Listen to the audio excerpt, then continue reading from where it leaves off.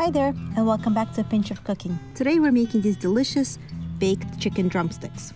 It's an easy recipe that my family loves, and the drumsticks always come out with tasty skin and perfectly tender meat.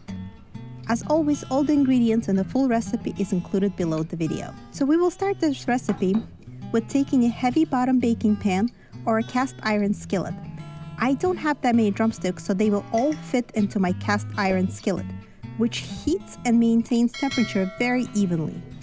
Pour some cooking oil to cover the bottom of the pan and place the pan in the oven at 400 degrees Fahrenheit or 200 degrees Celsius to preheat. While the pan is preheating, let's get our chicken drumsticks out, and I already patted them down with paper towel to make sure they're dry. And let's get our dry rub seasoning ready. I'm going to use salt, black pepper, paprika, dry garlic, you could try dry onion too, and you could also add some chili powder or cayenne pepper if you like a little heat on these.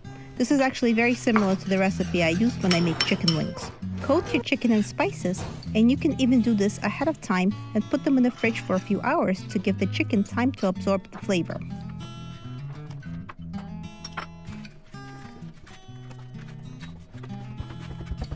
Now let's sprinkle the chicken with regular all-purpose flour.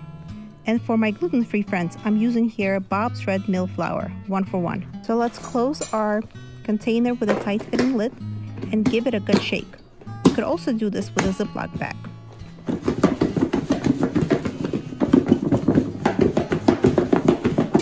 Let's get our baking pan out of the oven, and remember the pan is super hot, so use a mitten. Place the drumsticks in, carefully coating each one in oil from all sides.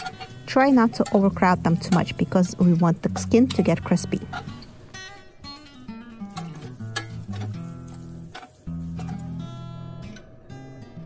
Now the chicken goes in the oven for 20 minutes. Here.